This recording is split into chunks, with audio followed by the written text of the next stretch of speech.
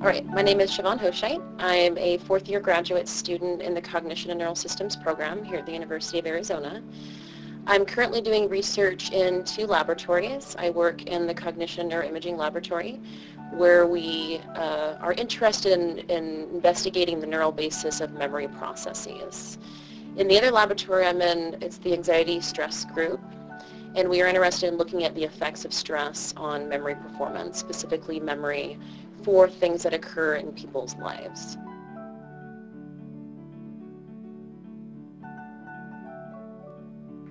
The studies that we've performed in the lab basically use a stress manipulation to stress individuals out previous to performing a memory task.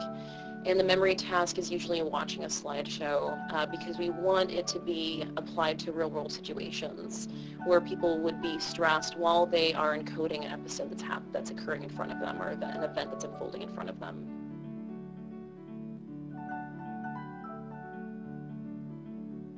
What we find is that subjects who are stressed out before they see an event, that there actually is a dissociation in their memory. So what you get is enhanced memory for emotional materials, and that's relative to controls who are not stressed.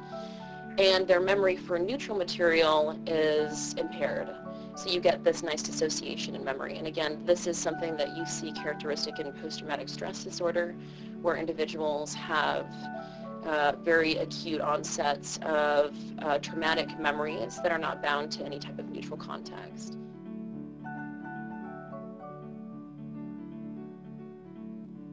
So I became really interested in memory processes, in particular the effects of stress on memory, when I was in high school, because I took a psychology course there, and I started reading on my own and reading up on certain clinical cases of post-traumatic stress disorder, and also individuals who had either repressed memories, or individuals who had false memories. So false memories are very interesting.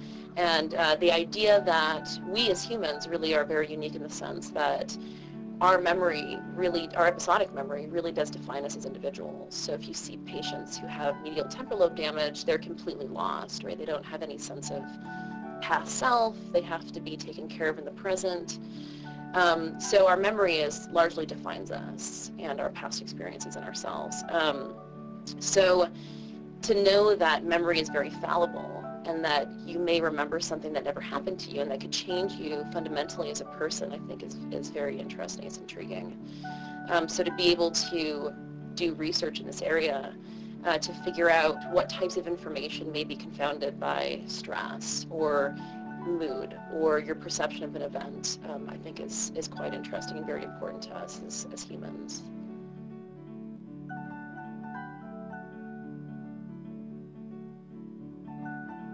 It's interesting because if you do research in different laboratories, you feel at first that research is housed in very discrete places, right? So you think about, okay, stress and memory, and then what regions of the brain are involved in normal memory processing in healthy individuals, but all of these things really tie together, right? And we know that the connectivity in the brain is very profound.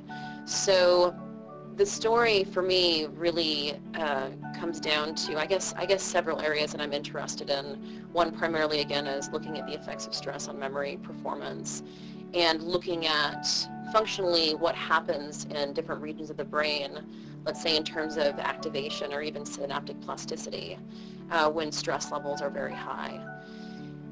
But you can also think about stress affecting other systems that are also involved in memory processing. So for example, bringing back spatial systems, so spatial navigation tasks and that sort of thing. So primarily I'm focused on medial temporal lobe regions that are involved in episodic memory, but we know that those brain regions are also play an integral role in the processing of spatial information.